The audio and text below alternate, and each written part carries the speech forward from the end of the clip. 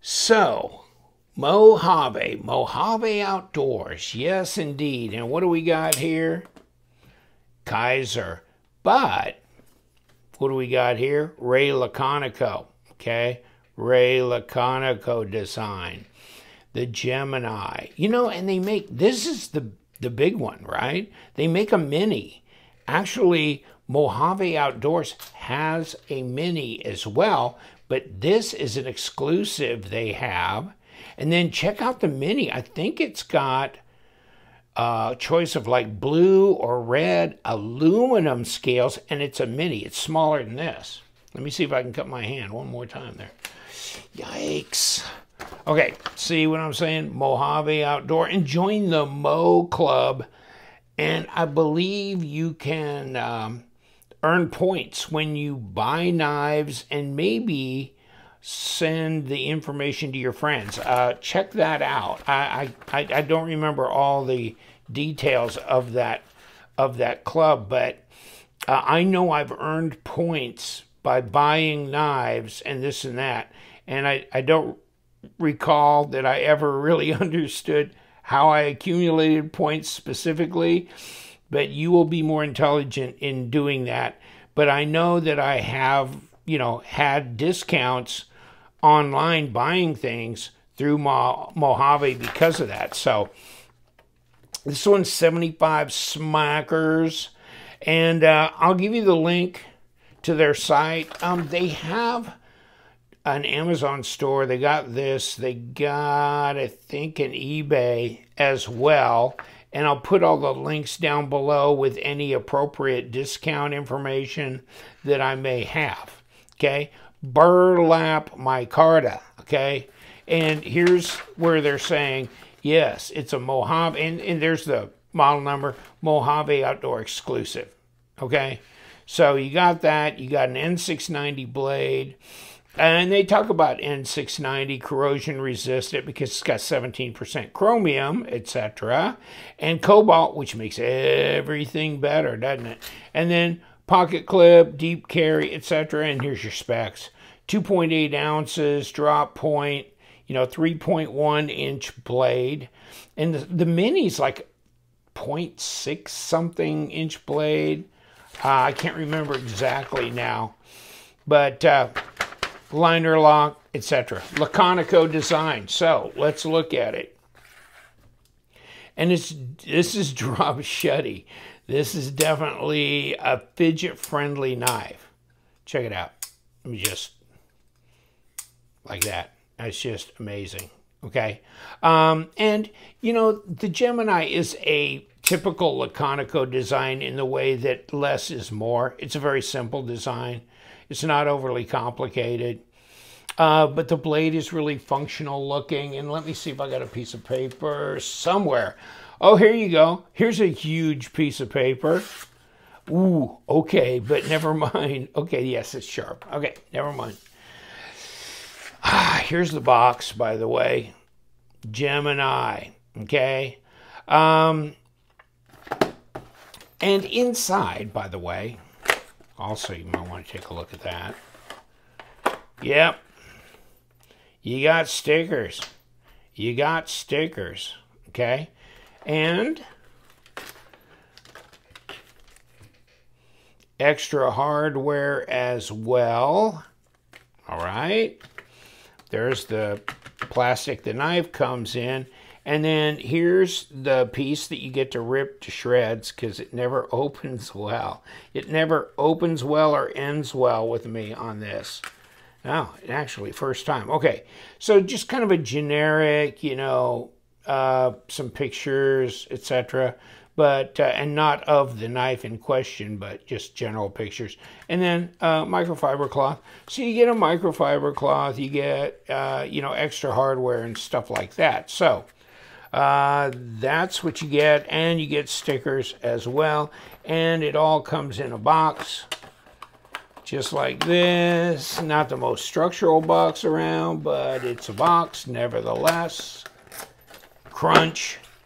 There it goes, just like that. So how heavy is this dog? And let's see, about 80 grams. okay? Now let's roll it around to ounces and see what that equals. It's pretty lightweight, 2.8 ounces.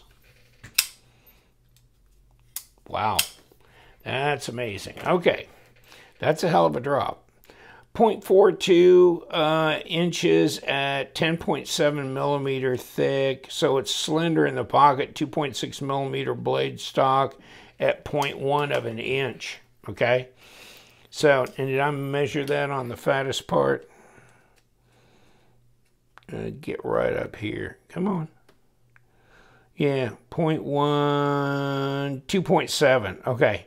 Yeah, I looked at that and I go, I think I was on the grind area, but okay. 2.7 millimeters and stonewash blade. It is grippy. This burlap micarta, I think I saw in there they called it green burlap micarta. I don't know that it's green. It's just kind of a burlap.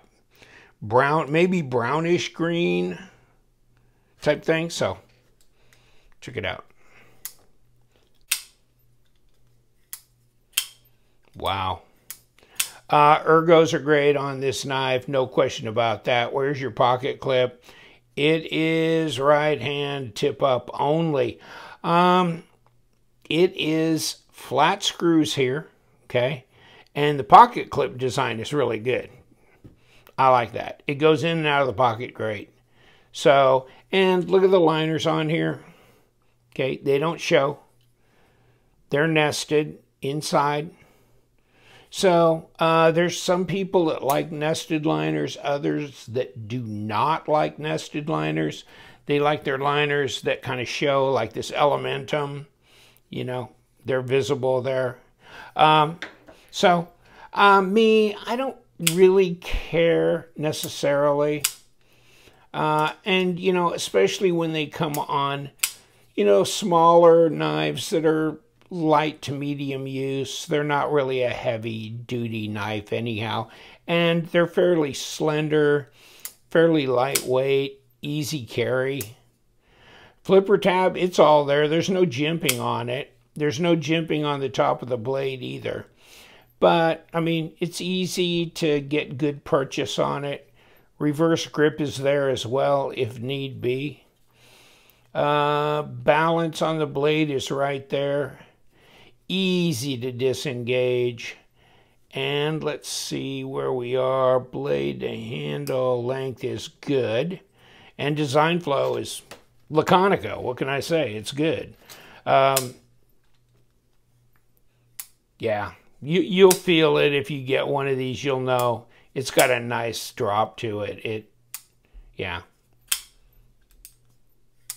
Sounds good too. Yeah. Centered. No blade play or lock rock. It's not very expensive. It's a budget knife. I get it. And but it's got a nice little bit of a backspacer here. And so you're tubed for your lanyard to go through if you want to put a lanyard on it. Okay.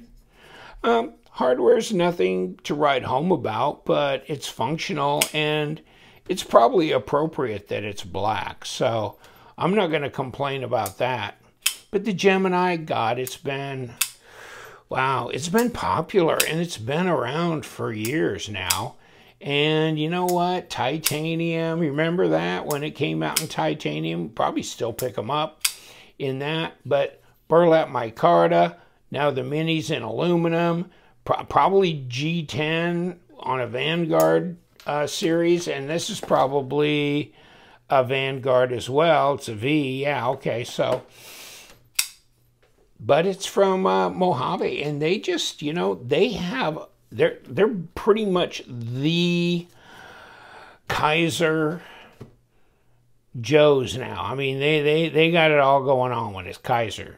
Talking about Kizer, boom. They're doing a lot of exclusives. So check their site out and take a look. I mean, got a lot of the, you know, the Feist, the Gemini, and oh God, just keep going on. The sheepdog and you name it. So the bag lighter, etc., etc. A lot of popular designs from Kizer, and they're coming out with new ones too all the time. So it's happening over on their site. Got our microfiber down here, not our white shop towel, but maybe this will give us a little bit more of a contrast here. And if we're going to tore it apart, how are we going to tore it apart? Just like this. Hold on. Oh, well, that wasn't stuck in there too hard, was it? That was easy. Bang. That falls right out. Now, let me see. What do we got? Now, these are number 6s. Okay, hold on. Yeah. Number 6.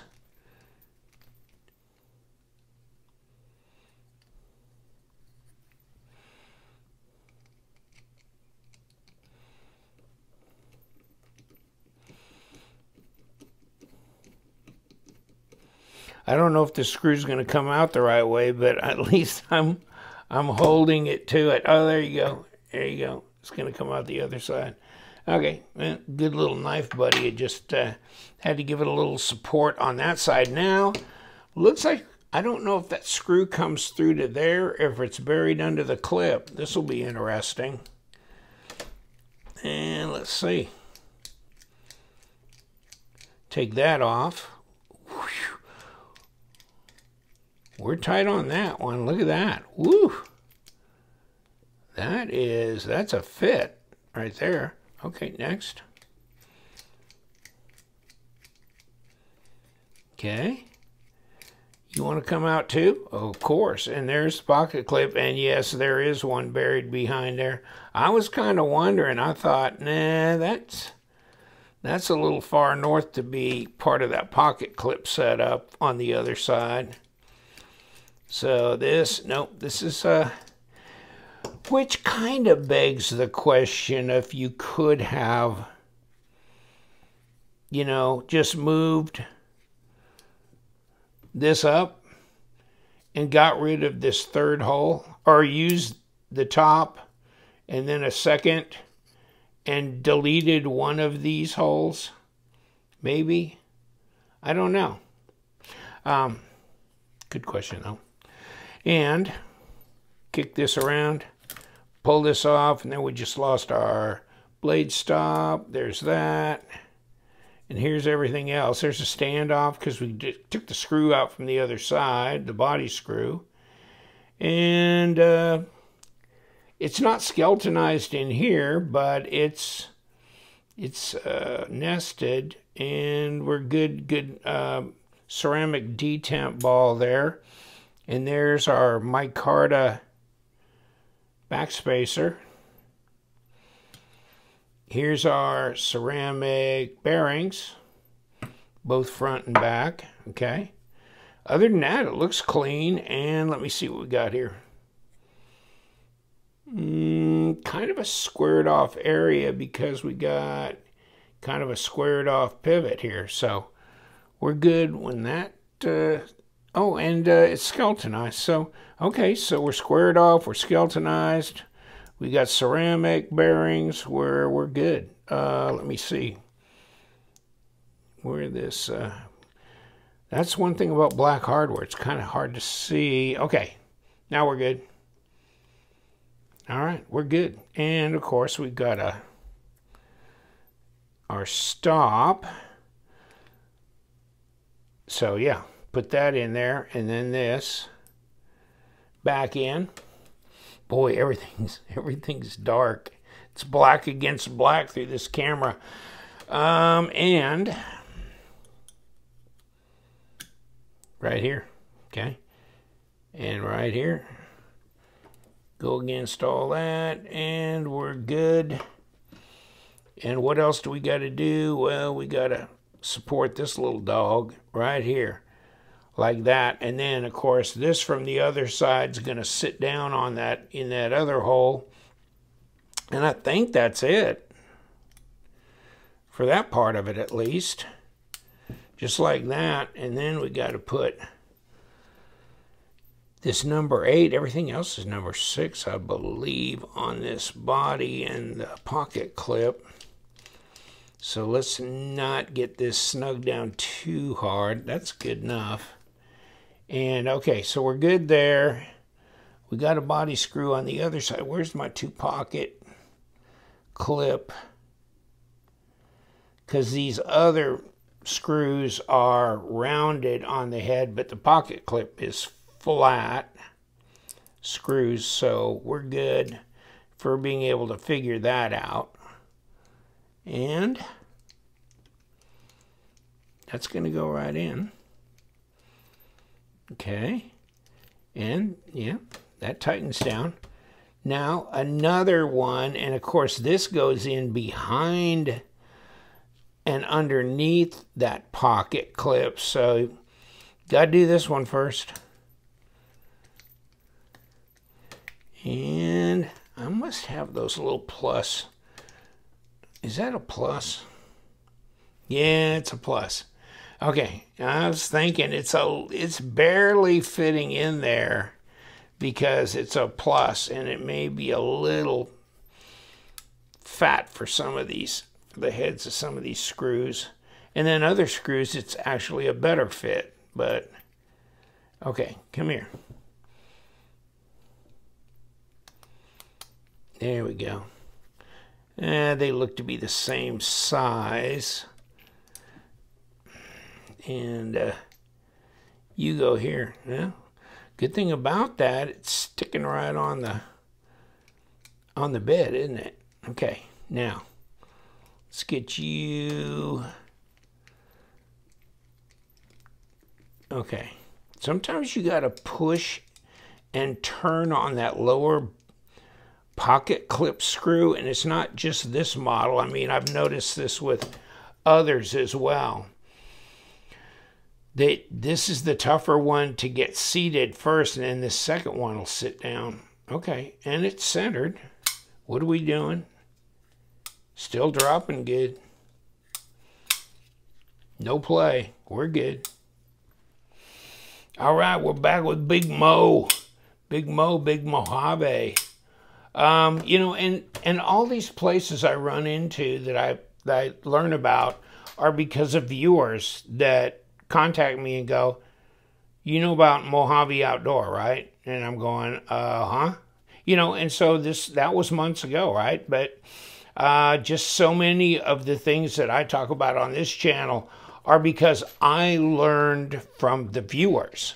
Because people are out there, you know, searching things down and having different, you know, results, learning. So I get to be kind of the depository, or at least the beneficiary of a lot of different people and what they're experiencing and what they're running into and finding out. And it's nice that they bring me in on this because, God, there's so much going on, isn't there? There is so much going on with the knife world. It's just insane. There's no way to keep up. But thank you so much. You know, Mojave Outdoors. Now I know the Kizer boys. You know, this is rocking and rolling. And you know what we do? We love them knives. So you guys stay sharp.